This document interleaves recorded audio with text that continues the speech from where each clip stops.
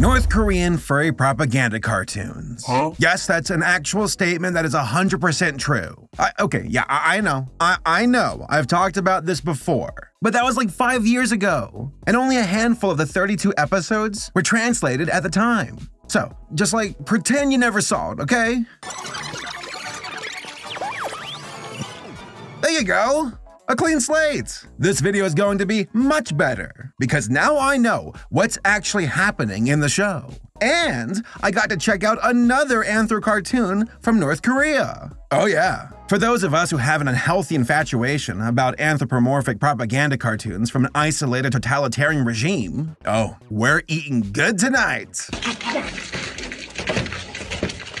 This video is really the topic trifecta for me. 1. My morbid curiosity about North Korea and its people. 2. My morbid curiosity about propaganda cartoons. And 3. You guessed it, anthropomorphic characters. Put it all together, and you got yourself an animation studio that overworks and underpays its artist, has economic sanctions on it, looks to avoid said sanctions by utilizing front companies, to avoid detection, and of course preaches the agenda of North Korea unity and military power via anthropomorphic squirrels kicking the asses of rats, weasels, and wolves, who are totally not symbolic of other countries.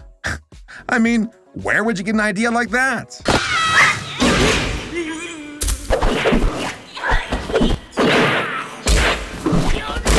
Holy fucking shit! So, in this video, we're going to explore the bizarre world of North Korean anthro cartoons. Who made them, what they're exactly about, what they're trying to accomplish, and how North Korea utilizes anthropomorphism in combination with propaganda to brainwash the people of its country. Like, no joke, Squirrel and Hedgehog are like the Mickey Mouse and Bugs Bunny of North Korea, while Clever Raccoon Dog here is the sum of all my fears. It is legit wild that all of this comes from a government that is nicknamed the Hermit Kingdom, one that is notoriously known for letting very little in and out of the country, except for missiles flying into the ocean. I guess anthro storytelling is just that universal when it comes to humanity, and I sincerely mean that. No one can escape it. Except for me, of course. I've been dodging it for years. It will never get me. Fuck. Well, it was only a matter of time. What the hell is even that?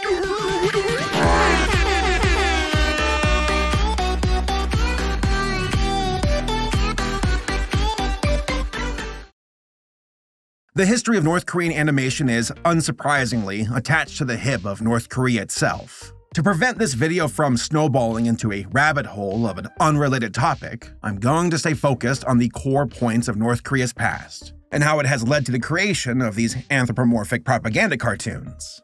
Yes, this history does matter. In the early 1900s, Japan essentially colonized a big chunk of the Korean peninsula and ruled over the Korean people with an iron fist. This went on for like 35 years. During World War II, though, a lot of Korean men were sent to the front lines to fight for the Japanese against the Allies, while the Korean women at home were sexually assaulted on the daily by Japanese soldiers. In 1945, the Japanese surrendered, and the Soviet Union and the Americans split up Korea into two zones along a border called the 38th parallel. After years of Japanese oppression, the Koreans were finally free, and things were going to get better, right? Thank you! Titan has freed us! Oh, I wouldn't say free. More like under new management. The Korean War started in 1950 and was somewhat of a proxy war between the Communist North, backed by the Soviet Union and China, versus the capitalistic Republic in the South, backed by the US and its allies. After 3 years of battle and millions of casualties, the war came to an unnerving conclusion, with both sides essentially intact. Following the war, North Korea, also known as the Democratic People's Republic of Korea, adopted the ideology of Juche, aka self-reliance. And for the next few decades, the North Korean people saw genuine improvements in their country, both for its military and its economy. And all of this was done via domestic means. And part of that would include animation. Enter Scientific Educational Korea, aka SEK Studio. Owned by the North Korean state and launched in 1957, SEK Studio went right to work on making animated shorts and cartoons that promoted the ideologies of its government.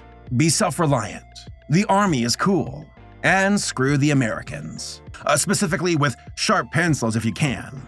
SEK released a variety of animated shorts, but most of them are hard to track down, or are just simply lost media at this point. But it had two successful Anthro series. Clever Raccoon Dog in 1987, and Squirrel and Hedgehog in 1977. Each respective series is a mixed bag when it comes to consistency, especially Squirrel and Hedgehog. They would drop episodes and then just disappear for years. Apparently, the first episode was a standalone pilot, but the North Koreans loved it so much that the pilot was made into a full-blown series. In lockstep with the North Korean government's ideologies, both shows include themes, lessons, and messages to impart to viewers. For Clever Raccoon Dog, it was more educational and about children being intellectually and physically healthy. You know, sports and doing your math homework. For Squirrel and Hedgehog, it was about how this drunk bear is not defending the squirrels from the aggressive mice and weasels anymore, and that they need to arm up ASAP and use their self-reliance, camaraderie, and big-ass tanks to destroy any foe who dares to invade their precious home. I wonder what inspired them to create that story. Propaganda has been used all throughout recorded human history, and even Americans have thrown some low blows in order to sway the minds of its citizens. Private Snafu? Oh my god. And you folks do not want to know what Bugs Bunny was up to during World War II. So, considering the traumatic and bloody past of the North Korean people, especially when it comes to the Japanese and Americans, well, I can at least understand where their resentment comes from, and why it's reflected in Squirrel and Hedgehog. They never want to be bothered again, and we can totally see that in their animated propaganda. Now, despite North Korea's adamant stance when it comes to self-reliance, they've made exceptions when it comes to cultivating their animation industry. In the 1980s, SEK Studio started to pick up clients and did contract work for places like Russia, China, France, Spain, and Italy. They even sent their own animators to Italy and France to improve their own skills, and went a step further by inviting foreign animators into North Korea itself in order to teach their artist. Now, it can be argued that this path was pursued because North Korea was desperate for cash flow during the 1980s, in hope to win over foreign investors with cheap labor. But it's also entirely possible that the North Koreans themselves wanted to be better animators so that they can continue pushing their own animated propaganda. And on top of that, Kim Jong-il, the North Korean leader at the time, was a huge film buff, and North Korea bolstered a surprisingly robust entertainment industry. Like, get this, they even kidnapped South Koreans during the 80s in order to force them to make a North Korean version of Godzilla called Pulgasari. What the actual hell?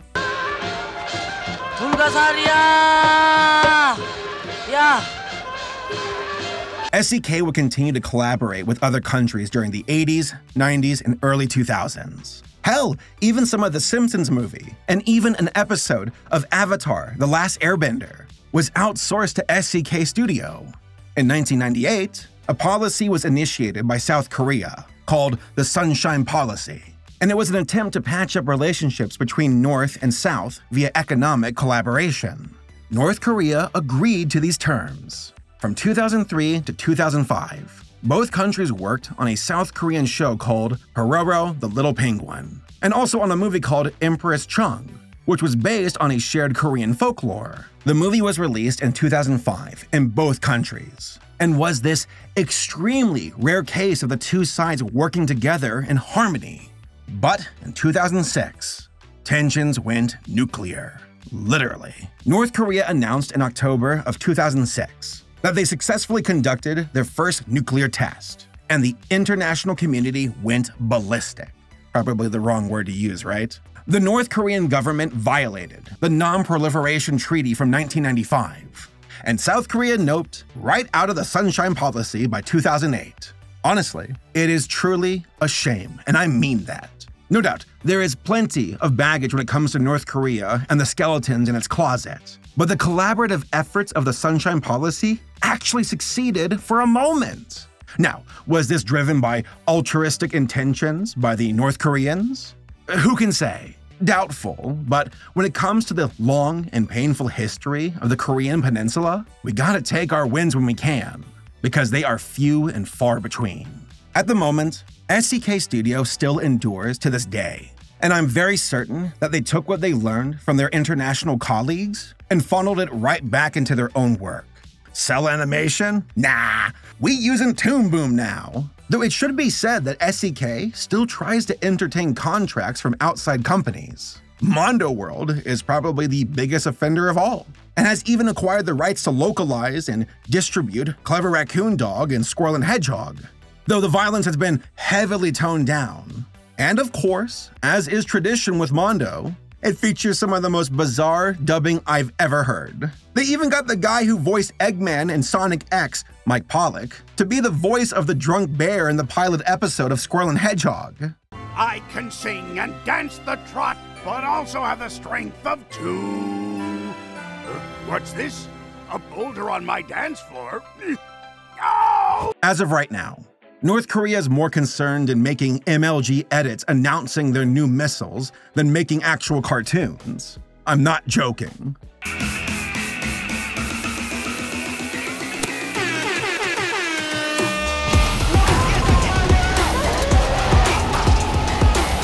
But according to sources, SCK Studio still continues to produce content for customers in China, plus an assortment of other questionable international companies. Companies who are in trouble for trying to avoid sanctions. They want to use that cheap labor in North Korea, and they do this by setting up front companies in order to wire money back and forth to one another and avoid detection. It is an absolute shit show. Ultimately, the bizarre and tragic history of North Korea carries overwhelming weight when it comes to its people, its government, and its media. It's no wonder why something like Squirrel and Hedgehog exist, when one considers the country's turbulent past. These cartoons are indicative of their culture, and are truly unique for all the wrong reasons. But that's not gonna stop me from watching them. Actually, you'd be surprised. I first went into Squirrel and Hedgehog like 5 years ago with like no context, because there are only a handful of episodes available in English.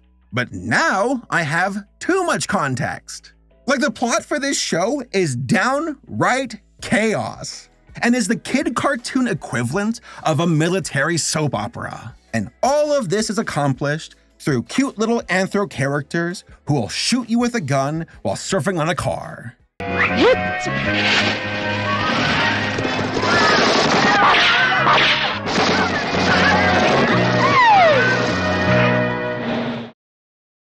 There are two primary furry character cartoons in North Korea: Clever Raccoon Dog and Squirrel and Hedgehog.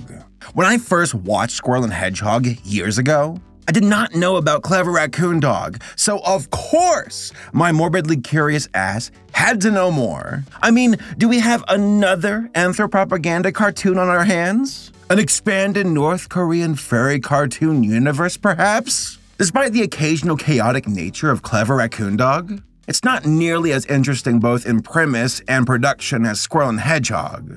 It is, dun dun dun, educational programming. Yeah. Just a bear, a squirrel, a cute sheep girl side character, and a clever raccoon dog learning about science and safety and math.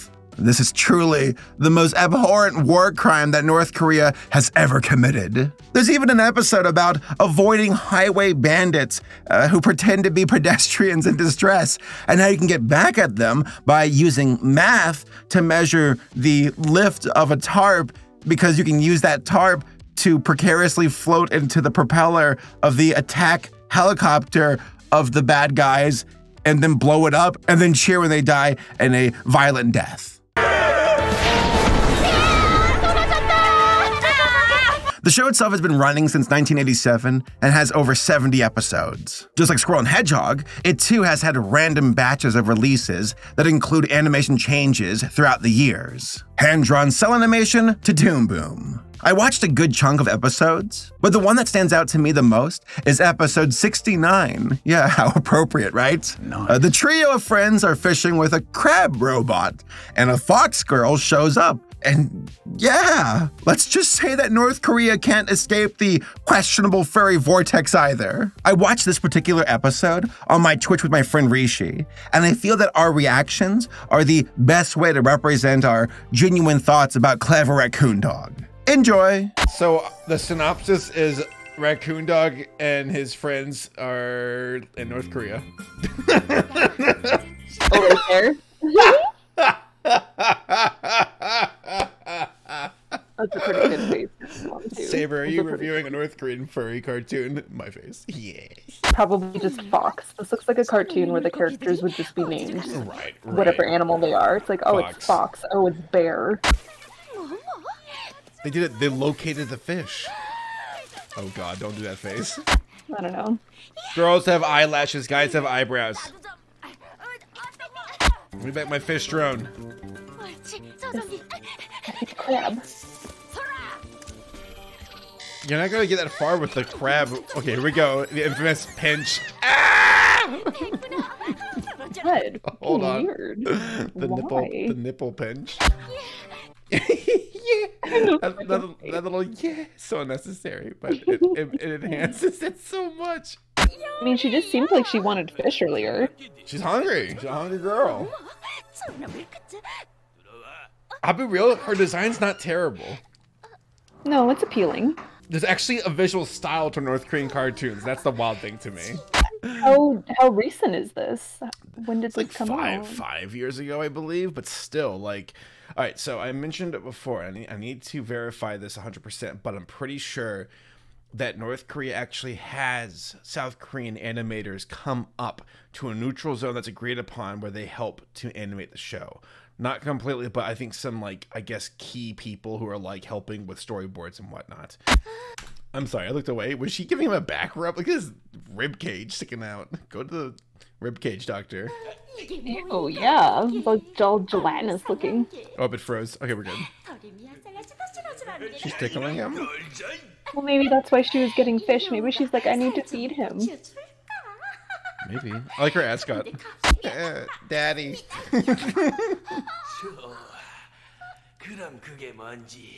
Whenever it is with a woman, it automatically becomes sexual. No, you're absolutely right. That's a very, very good point. Who's flying the plane? Maybe it's on autopilot. It's a good thing I brought rocks. They think they can get away. I don't think so. I'll drop more rocks on them. Let's get them. Whoa, she's strong as fuck. I was gonna say, she's pretty fucking strong. Yes, get it. Dude, she got it. What if they put a bomb in there? Cartoon face. Dude, she's falling out. Oh, Oh, I'm Jesus. sorry. Did he just fucking punched her in the face. Did he stop flying to punch her in the face? Dude, He went he's like so far away from her. How did he, like, did he reach over and just punch? Went like 10 feet out of the cockpit to punch her face. He, like, jumped out of the plane. Fucking punch. Wait, it's close now. What the fuck? You know, they're like close. What the hell? The plane changed dimensions. Consistency. Hey! Oh no, direct hit. So I imagine they tricked them into saying your plane can't even fly, and they're flying now. Look at champion. Shing. I can throw the apple. I can throw it at my friend. Just fuck his ass. Let's get him. Come on, raccoon, clever raccoon dog. Whoa! Dude! Oh my god, no way. You got an axe accessory on my plane. Because you never know. And they said I was a fool for requesting the axe axe head on the tip of my plane. Okay, what's gonna happen? It's gonna break the glass and then hit him? It's gonna bounce off the glass. Yo! Ow, it's an apple. Ah! Oh my god, he's gonna get glass in The his face. growling sound effect. What? Windows 95 screensavers as their outro. Dude, you're right, that's exactly what it looks like. Overall, Clever Raccoon Dog channels the chaotic peaks but also the boring valleys of SCK Studio and their writing. The show isn't nearly as interesting as Squirrel and Hedgehog, but it has its moments. Bizarre, tonally questionable moments, and all through the glory of anthropomorphism. There's also the Mondo World dub of the show called Little Bear. Nope, not that one. Ah, yes, that one. And the voice acting is terrible and hilarious. Yay!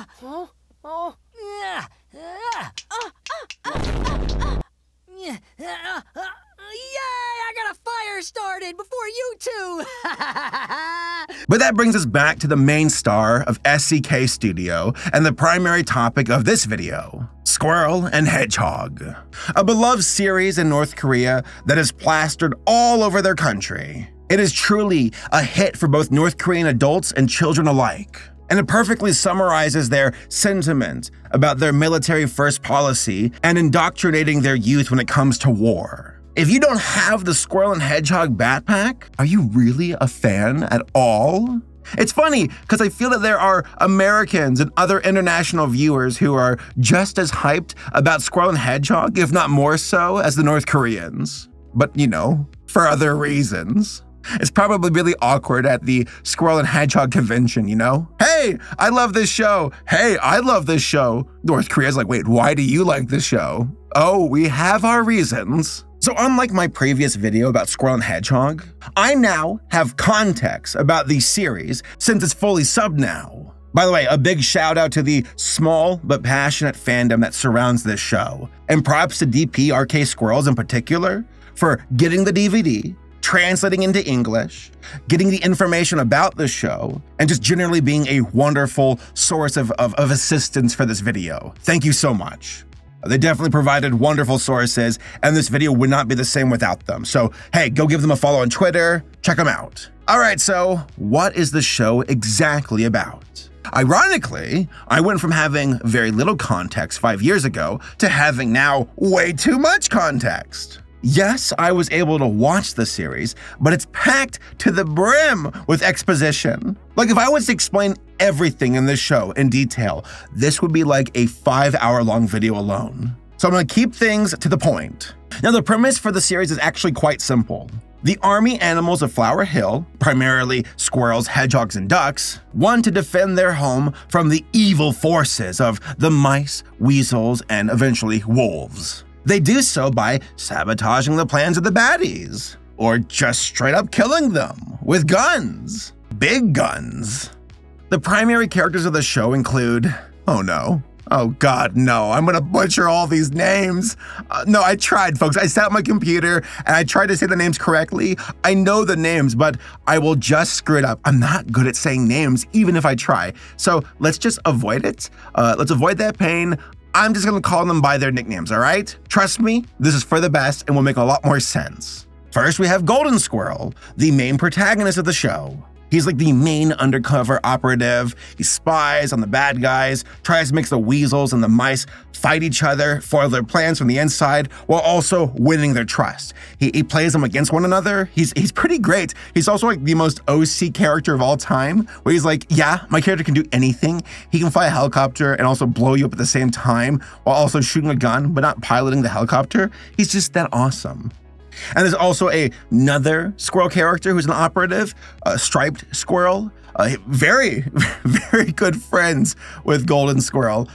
That's just that, you know, just good friends. They're just very good friends. What do you ask? What are you trying to say? They're just friends. Shut up. So you got these two main protagonists, main spies, working to foil the plans of the bad guys. Then there's Brown Squirrel. He's the little brother of Golden Squirrel. We don't see him that much. He was going to join the military. He took a break. He's like a nerd. He became like super smart, but then he eventually would join the military. You know, he's a nerd, but he'll kick your ass. I'll tell you that. And then you got Hedgehog here, who dies. Wait, no, not that one. No, that's the Commander Hedgehog. I'm talking about Scout Soldier Hedgehog who dies. And then you got the Commander Hedgehog over here, base. It's kind of confusing because the show's called Squirrel and Hedgehog, but it's mainly about the squirrels. We don't really get too much with the hedgehogs. They're more of like the supporting cast. Then you got the Commander Weasel, Assistant Weasel, the pissed off nerd mouse guy, Officer E621, and Commander Wolf. Unfortunately, one of the drawbacks of the show, at least early on, is how indistinguishable the characters are, because it's like, wait, which squirrel's who now? The golden squirrel has a little round, like, feature, little stripe on top of his head, on his forehead, and then like Striped has a little triangle one at the top of his forehead. So it's like, oh, okay, that's how you tell them apart, I guess. It can be a bit confusing at times. And then for the weasels, you got like, I'm the one wearing the bathrobe, I'm the one with the scar, I'm the one who's fat. And it's like, okay, they start to embellish it a bit more with character designs as the show goes on, but initially it's a bit confusing. But ultimately this show, what I've discovered, is just one big game of betraying, with like the villains betraying one another and then getting betrayed themselves. Like the entire series is just essentially a long game of Among Us with the squirrel operatives being the imposters. I kid you not. I know that sounds cringe and corny, but that is the truth. You've been seeming sus lately. It's almost like we have an imposter among us. Squirrel and Hedgehog is mainly a story-driven show. There are 32 episodes in total, with the first one being released in 1977 and the most recent one in 2012.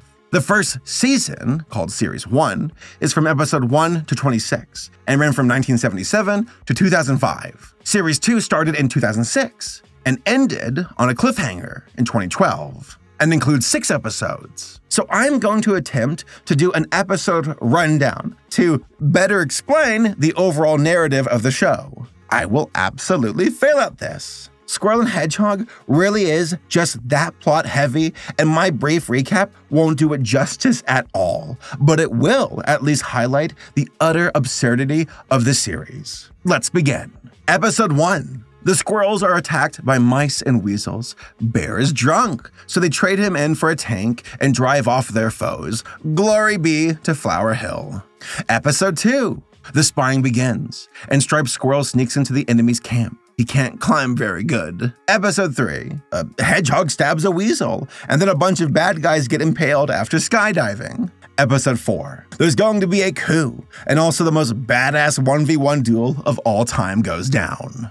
Episode 5. There's a festival where the weasels want to be friends. The squirrels are sus of that. And there's a wrestling match for some reason. Episode 6. Apparently cameras can shoot darts, and Squirrel kills like 10 birds with his gun. Episode 7. Commander Weasel has a stroke because his plans aren't working out, and then Squirrel goes Rambo mode while using a car as a skateboard. Episode 8. Pocket Sand. Episode 9. Hedgehog commits Sudoku and actually dies. Squirrel cries like an anime outro. Episode 10. Squirrel drives in LA traffic and misses his home. Episode 11. Squirrel watches his boss get lit with his interns. Episode 12. Boxing. Episode 13. The crows get blown out of the sky, and Squirrel has to go back to spying, but he gets an anime hug first. Episode 14. Eye Patch Weasel is thinking about killing himself, but really he doesn't want to because Flower Hill still survives. He's got to beat them first. Unfortunately, Duck's not as lucky. Episode 15. Another animal festival with a skiing contest. Squirrel gets shot, but lives and looks a bit like Jotaro. Episode 16. More army games, and Golden and Stripe get caught being friends, and Golden gets kicked to the head. Again, they're just friends. Episode 17. Sea Lab 2021. Episode 18. Squirrel drowns a crow. Episode 19, public executions via firing squad. And then just 5 minutes later, a cheerful dance sequence with Golden and Striped. Episode 20, Mother Goose kills everyone. Just kidding, it's Duck. And Duck dies again. Episode 21, Golden and Striped, who are just friends, share an intimate hug with really good animation. Episode 22, a robot who is not fucking around, and neither is Golden and Striped, who just go ballistic on some rats and weasels. Episode 23, Stripe fights a shark. Episode 24. Another weasel wants to kill himself, but fails at it. Instead, he throws his boy into an electrified coffin? Sure, let's go with that. Episode 25. The giant enemy crab robot nears, but Striped blows it up. Episode 26. Flower Hill stops the weasels and uses their missiles on their own forces. Also, the main bad guy weasel gets blown up. And that is the end of Season 1. Flower Hill won! We won!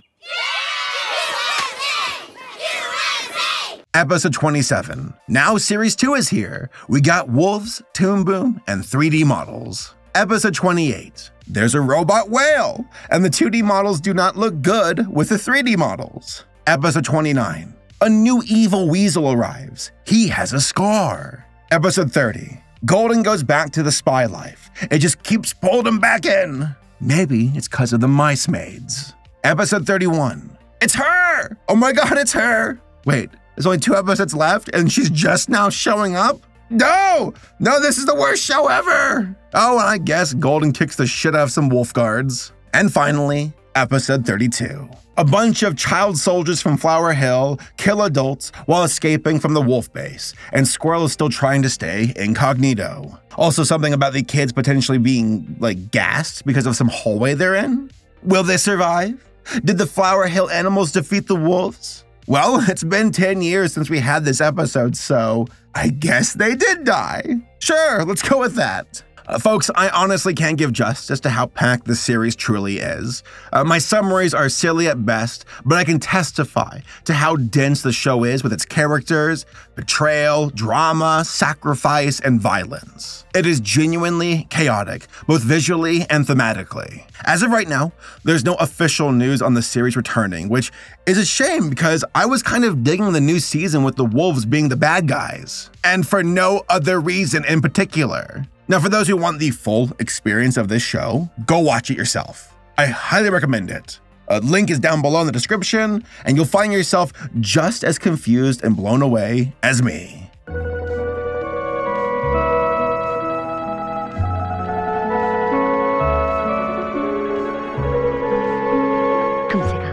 That's a little gay. Hold on. So now that I have more of an idea about Squirrel and Hedgehog, what are my overall thoughts about the series?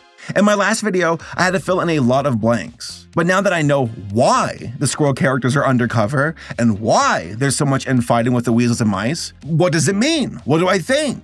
It's a show about military espionage and sabotage and how these squirrels would beat your ass in Among Us easy peasy. What? I'm not the imposter. That rat is. Kill him.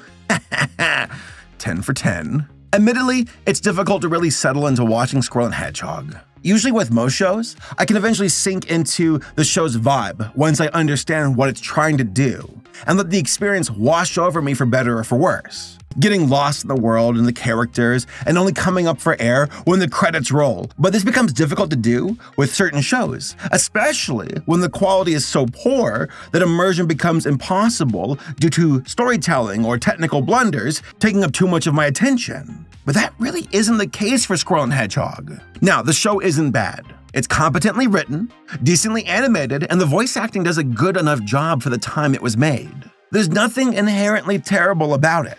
When taken on its own, it's a pretty fun spy thriller, as our heroes constantly skirt the line in enemy territory to keep their friends safe back home. Classic stuff, right? But because of what the show really is, instead of being able to fully immerse in the story the show's trying to tell, my mind was constantly stepping outside the reality of the show and asking the question, what are they really trying to say? Because unfortunately, Squirrel and Hedgehog is jarring to watch through this lens. It's a kid's show, but deals with adult themes and depicts a very realistic level of violence and consequence. But unlike something like A Conker's Bad Fur Day, when it's done in a comedic fashion for adults, where the contrast between aesthetic and subject matter is the butt of a joke, Squirrel and Hedgehog isn't trying to make you laugh, it's trying to teach. Teach the youngest, most malleable minds some rather unsettling lessons. Always be on guard. Don't trust anyone not from your homeland. Everyone is out to get you and what you inherited. Conflict is a universal constant. Don't delude yourself into wishing for peace. The best you can have is security. Always be militant. Always be ready to defend what you have by any means necessary, even if you have to die for it. These are the tentpole lessons masquerading behind these cute anthro cartoon characters. The conflict between the denizens of Flower Hill and their enemies is never given any real exposition or context. Why is Flower Hill so valuable? Why do the Weasels want it so badly? How did this conflict start? Is there any avenue for diplomacy?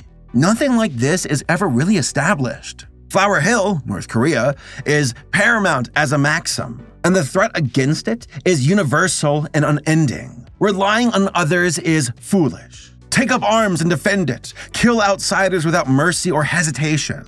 The main characters of this children's cartoon are shown to violently shoot, stab, maim, blow up, and choke the life of enemy combatants while a choir of children cheerfully sing songs glorifying the homeland in the background.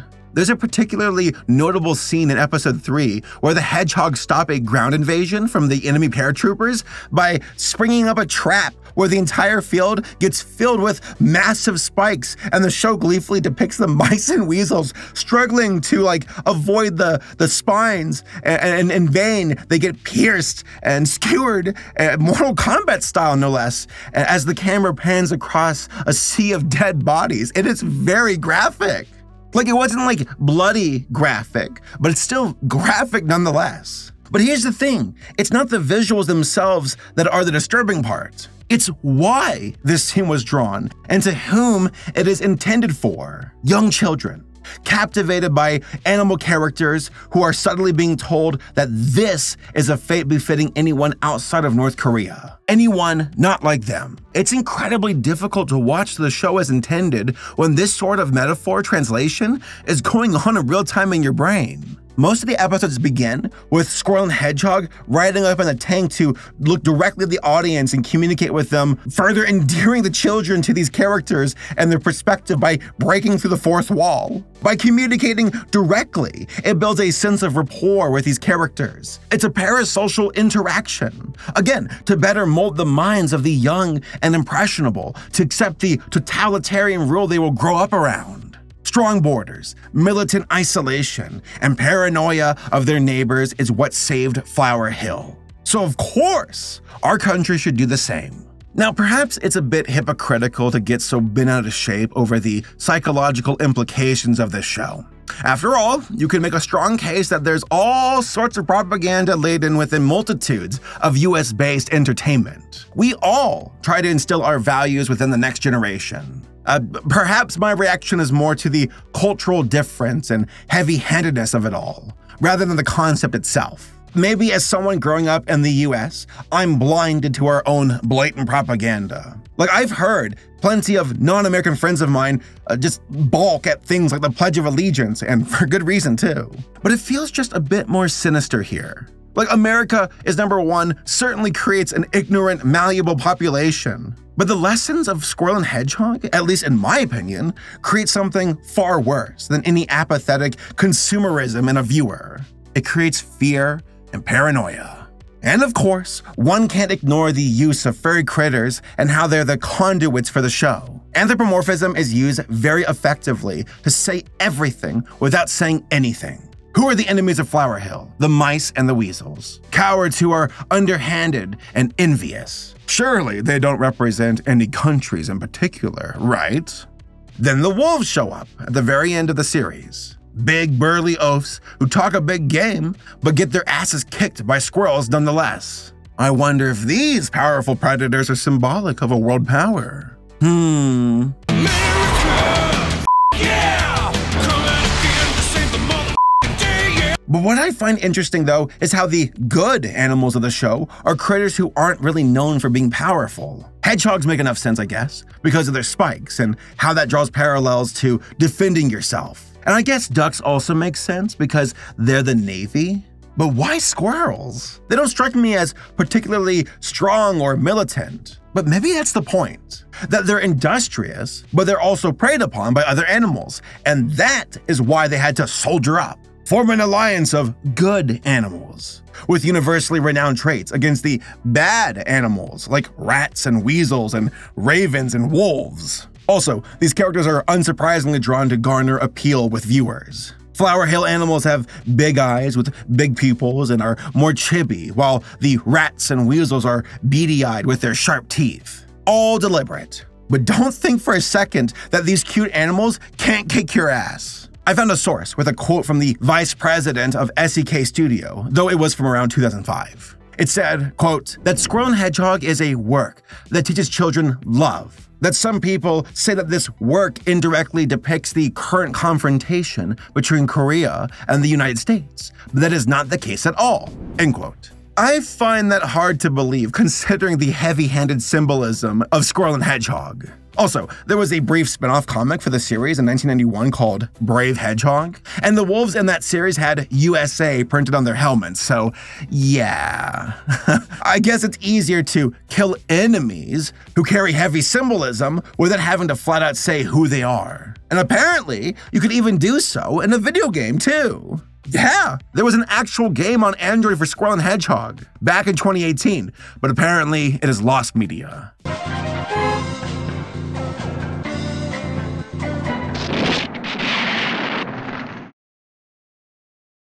Let's talk about the show's animation. Originally, the show was a miniseries and was only granted more episodes later after the public demanded a continuation. Unfortunately, though, the animation and art direction swings violently between seasons, segments, waves. The seasonal partitions with this show are admittedly cryptic. The first 4 episodes were all produced at the same time. This was the original miniseries and the extent of the show's initial scope. The animation in these episodes is actually very impressive. The smooth motions and frequent use of animating on ones makes it punch well above what you'd expect from a show like this. Sure, there is frequent animation reusage, especially for weasels, but no more than most cartoons tend to do. The action sequences are also very impressive, with frequent use of things animating across the screen in perspective, motion from Squirrel that feels full of dynamicism and momentum too. There are a lot of animations for basic movements outside of the fight sequences as well, and of course a lot during the fights, all done at a flat profile angle. Not sure if this was done because it's easier to animate at a simple angle like that, or because they were using rotoscoping sometimes, which would actually explain all the animating on ones. And shooting references at a flat angle would be the easiest reference to set up. The first batch of episodes' biggest weakness, though, is probably just the general art direction. Nearly every character looks exactly the same as every other character of the same species, which can make the following scenes difficult when you aren't always sure who is where. This would probably be mitigated a bit if you're a native Korean speaker, and the voices can help narrow that down. But between not speaking the language and the audio quality not being the best, it can be hard to tell the characters apart by sound alone. The second batch of episodes completely switched techniques, moving to an animation style with far lower frame counts, more in line with what you'd expect from TV animation. But the art direction becomes a lot more inventive and vibrant. Squirrel and Hedgehog both are slightly redesigned with brighter colors. The weasels have distinct outfits and visual accessories to tell them apart from each other now. The environments evolve from simple, if beautiful, paintings of forests and caves with olive drab military equipment to much more inventive and abstract architecture and environment designs. Flower Hill itself gets a lot more urban locations and actual architecture, which helps ground the weapons and technology that seem to sprout out of nowhere in the original miniseries, along with playful vehicle designs that get a fair amount of screen time. It honestly feels like this batch of episodes visually was heavily inspired by Speed Racer. From the multiple car chase sequences and transforming vehicles to the general animation and character design. It feels like it's drawing heavily on the golden age of anime. The writing in this batch of episodes also gets more complex, being a time skip after the conclusion of the original miniseries, with the main Squirrel still undercover behind enemy lines. The story is actually pretty impressive for what is essentially a children's cartoon. Instead of the simple good versus evil sell toys that so many other cartoons would do, there's a fair amount of political intrigue, power struggles, and infighting, as multiple factions inside the enemy group vie for power, and both Squirrels struggling to stay incognito while reporting back to Flower Hill. Its ambition is surprisingly complex. And I found that this batch of episodes a lot easier to settle into and enjoy as its own thing. Perhaps it was the campier art style that disarmed me more to the goings-on. Starting with episode 25, the show transitions from cell animation to digital art, and the aesthetic evolves even further. Characters start having more detailed outfits, members of the same species have different color palettes and body types, and we even get some more complicated digital painted effects, like water. The switch to digital also lets them do more with panning and zooming for slightly more dynamic shot composition. But that doesn't mean we don't get the occasional animation error, though. Wait a minute! But overall, revisiting Squirrel and Hedgehog was bittersweet for me. I'm glad I had more context to better understand the series and truly sink my teeth into its convoluted but admittedly ambitious plot. Again, they could have just phoned it in with simple good guys versus bad guys tropey plot writing. But instead, we saw political and military intrigue with multiple layers to it.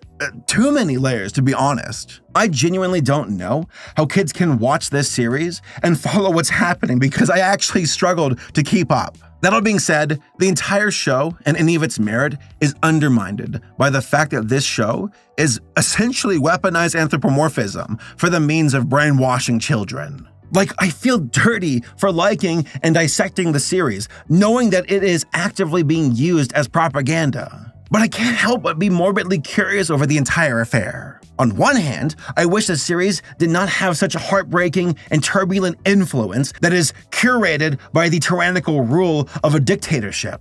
But on the other hand, would I be talking about this series if that wasn't the case? Would I talk about this series based on merit alone? Would it even be the same show without its dark origins? Who knows? But I can safely say that Squirrel and Hedgehog is unlike anything else in the world, and is a very rare case study of the combined uses of animation, propaganda, and anthropomorphism to brainwash people. And if you talk shit about it, you better hope that Squirrel doesn't find out.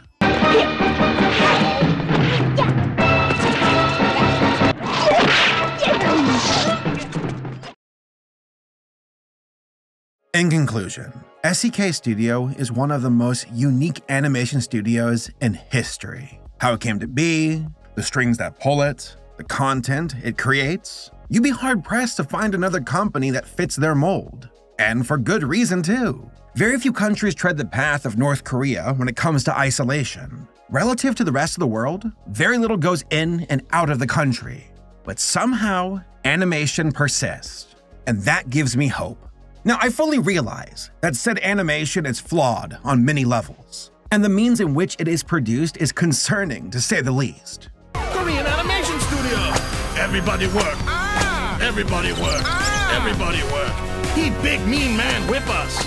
It is very likely that SEK Studio is just a mouthpiece for the government, and for me to think that its primary concern is just art would be very naive of me. I mean, we're talking about a company that is guilty of exploiting its workers, dodging sanctions, and lest we forget, brainwashing children. Yeah, it's a bad look. But if there is any silver lining whatsoever, it is this: that animation is one of the very few arenas where North Korea teamed up with international entities. Once more, North Korea worked alongside South Koreans back in the mid-2000s. And we saw glimmers of success through that joint venture, though it would eventually collapse due to rising political tension between the two countries. Nelson Shen, the founder and president of the Seoul-based ACOM Production Co., is on record saying, quote, "The first time I watched North Korean animation, I simply thought that if we tried our best, there might be a possibility to work together. But I had no idea North Koreans would turn out to be such outstanding animators." End quote. So, despite the turbulent background of SEK Studio, its questionable methods, and the government it answers to, we can at the very least acknowledge that there are talented artists in North Korea, and that its government at least cared enough to temporarily cultivate that. Now, for its own means? For a quick buck? Because Kim Jong-il wanted more cartoons to watch? Who can say? But for a fleeting moment in time, North and South Koreans teamed up in order to make a cartoon about an anthropomorphic penguin. Move aside, Pingu. You've been replaced. And this brings me back to my other point. The universal appeal of anthropomorphic storytelling. Whether it's the ancient Egyptians worshipping their fursonas, or the North Koreans blowing up the enemies of Flower Hill, wherever you find humanity, you'll find anthro characters. It is truly universal, and it transcends all borders, beliefs, and even time itself. Now, admittedly, it's kind of uncomfortable how North Korea checks this box. On one hand, the writers and artists behind these shows are being controlled by the state and have been stripped of any creative latitude.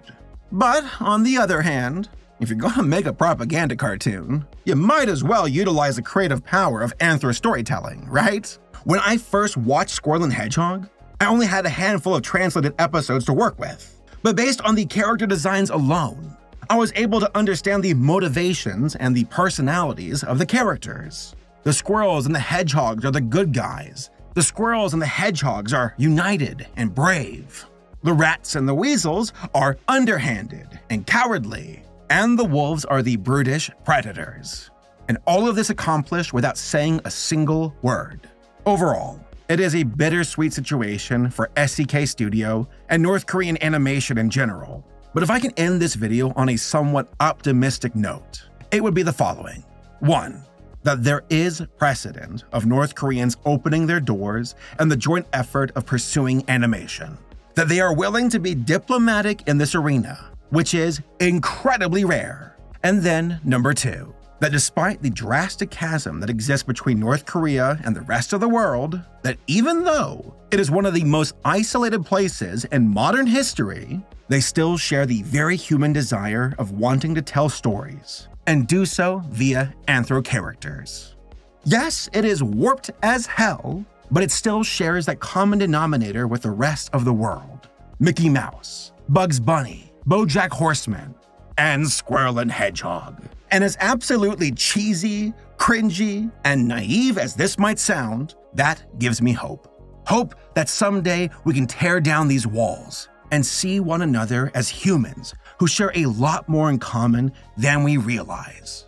And ironically enough, through animals, hell, stranger things have happened. You want to know why America and the Soviet Union decided to chill out when it came to making nukes? Because both sides said, hey, if aliens ever invade Earth, we would unite and fight as one. Yeah, true story. That's how it happened. So maybe, just maybe, a day may come when Kim Jong-un shares his persona on Fur Affinity and joins hands with squirrels, wolves, and foxes alike in anthro unity. Just imagine it. A squirrel plushie next to a private vixen plushie next to my own plushie. A man can dream.